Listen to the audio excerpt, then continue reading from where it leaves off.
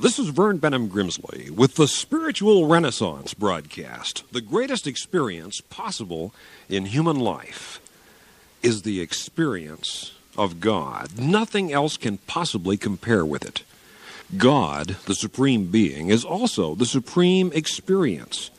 I remember someone saying to me once, "You haven't eaten Greek food until you've eaten at this one certain place near Chicago." Or people will say, "You haven't seen a mountain till you've seen Pikes Peak," or "You haven't seen the beauty of nature till you've seen Yosemite." You have not really experienced the awesome, the good, the true and the beautiful, the inspiring, the transcendental, until you experience God. Because God is the superlative experience of all of human life. As marvelous as human love is, divine love is even greater. As comforting as human friendship is, divine friendship is even greater. As fulfilling as human companionship, your companionship with God can be even more fulfilling. For God is the supreme experience of human existence. God loves you. And to come to find and know the love of God is breathtaking in its beauty, its truth and goodness. There is no other relationship more transcendental than the experience of the relationship with God. God is the first and the last, the Alpha and the Omega, the beginning and the end. God is the genesis of all things and the destination of all things. God is the force behind phenomena, the creator, upholder, and ultimate controller of all things. God is above all your personally loving Father and your friend, the one who cares for you more than you could possibly conceive or imagine. God wants only the good for you. God wills good for you. And God can make you, too, a person of goodwill. God has a plan for this planet and a purpose for your individual life. God is the fullness of all things, the fountain of reality, the origin of existence. God is the timeless creator of time, the infinite origin of space, the first thought of all that is, the prime mover of all reality, the spiritual over-controller, overarching all things. But to you as a mortal human being, God is the most lovable, approachable, friendly, compassionate, warmly affectionate being imaginable. God is your celestial parent, your spiritual father, the great benefactor of your soul, your guide and spiritual protector, who, though 1,000 tragedies befall you, will not permit permanent spiritual injury to you unless you should choose the dark paths of selfishness and sinfulness for your own. God will nurture you and encourage you, lead you and befriend you when you think nobody else on earth cares about you at all, no matter how great was the love of your parents, your mother and your father for you. God loves you better than even your parents, cares more for you than even your own brothers and sisters, aunts, uncles, grandparents, or anybody else of your very own flesh and blood. God loves you with a living love that will not let you go. God calls you to a new depth of experience and new height of aspiration. God has a wonderful will for your life and for your eternal life.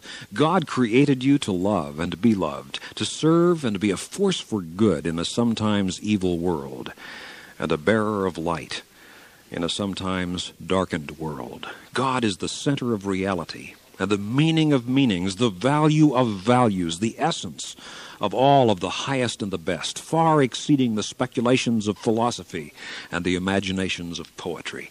God is beyond the grasp of the thinking of theologians and the wonderings of metaphysicians, but may be easily found by the seeking soul and the honest heart. The comprehension of God eludes even the mightiest minds of human history, yet he may be found by the simple faith of a little child who really yearns to find him. This God is your Father and your friend, the one you have sought so long for the fitful, frustrated years of your divine discontent. God has waited so long for you. May you wait no longer for God. By childlike faith, this very moment may you find God now as your creator and your parent, the one who waits with love and forgiveness and newness of life for you if you will but claim it in this instant by living faith. Have faith in God. Trust in God. For as the writer H.G. Wells has said, until a man finds God and has been found by God, he begins at no beginning and works to no end. Dare to quest for God. You've been lonely for God all your life. God has loved you all along, has craved for deeper fellowship with you as well. But when you and God come together and you begin to develop a conscious contact with God, it isn't like meeting a stranger. It's like seeing a long-lost friend.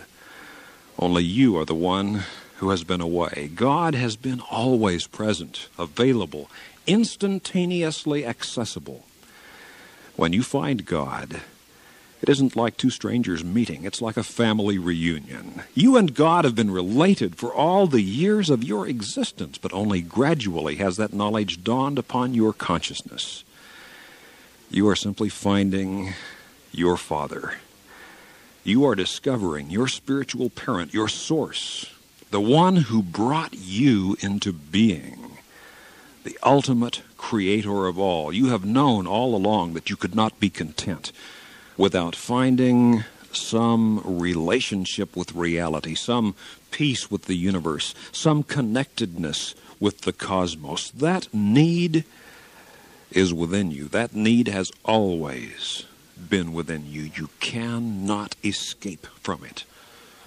No drugs or alcohol or geographic relocation or advanced education or power or wealth or fame or prestige or anything else on earth can satisfy your yearning need for God.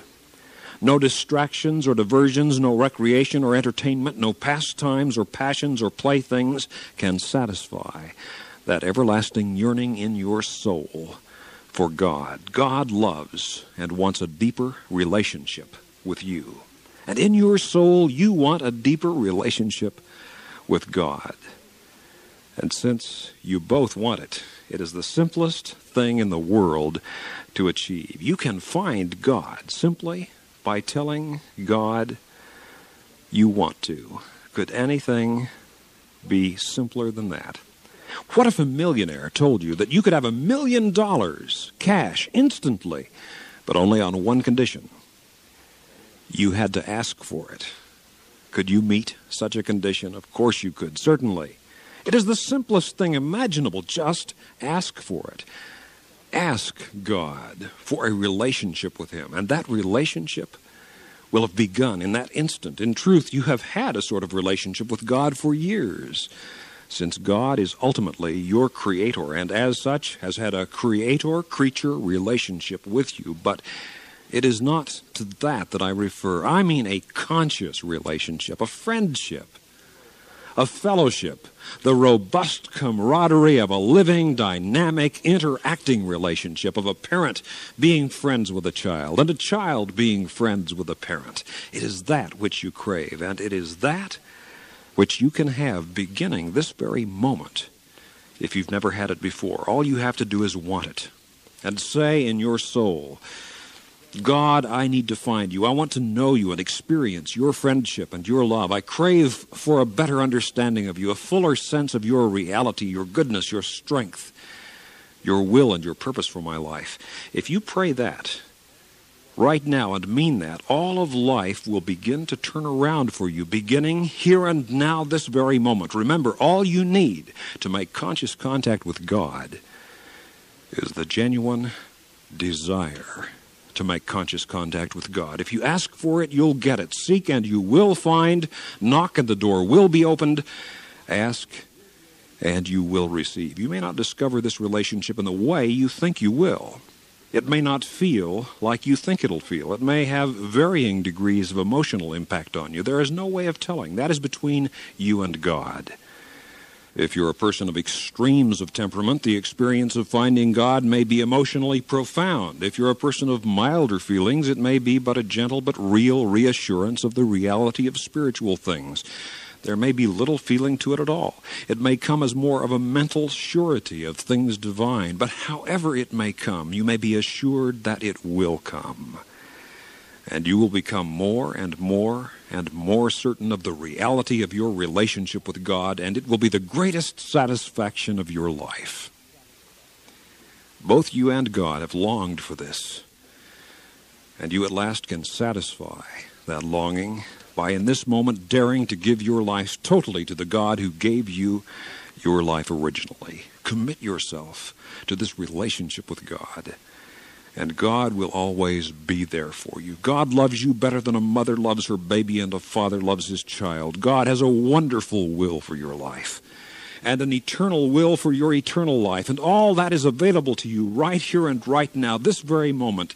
It is only a heartbeat away, the finding and knowing of the God who has loved you forever and who will love you forever in peace and joy and life abundant, beginning right here, right now, this very moment, if you will have the faith to claim it for your own. Now write to us at the Spiritual Renaissance Institute. If you're intrigued by the things discussed on this broadcast, write us a letter to Post Office Box 3080, 3080, Oakhurst, California, 93644, United States of America. I've written Finding God, Getting to Know God, Growing Spiritually, 7 Principles of Prayer. How do you find God? How can you grow spiritually? Write for this free literature. And for those of you listening in other countries around the world over our international satellite and shortwave network, let me spell the mailing address. Post Office Box 3080, Oakhurst, Oakhurst, California, California, 93644, United States of America. This is a non-sectarian, non-profit program proclaiming the dawning spiritual renaissance, the fatherhood of God and the brotherhood of man, the worldwide family of God. And so for now, this is Vern Grimsley saying, may God's will be done by you. Good day.